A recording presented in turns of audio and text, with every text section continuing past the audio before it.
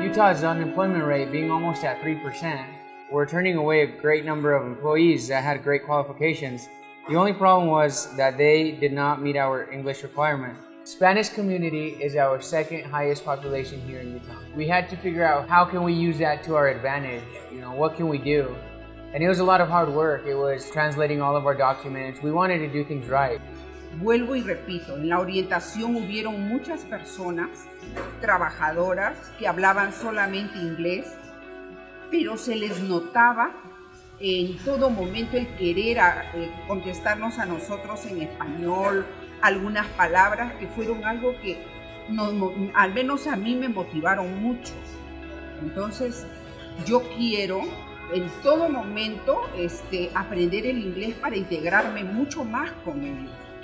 They're going to offer English classes so the people that are in this program, they can move up if they choose to. There's great opportunities for them.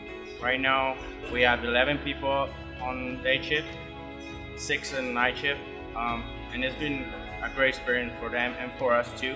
They help us a lot achieving the goals and helping us grow as a company.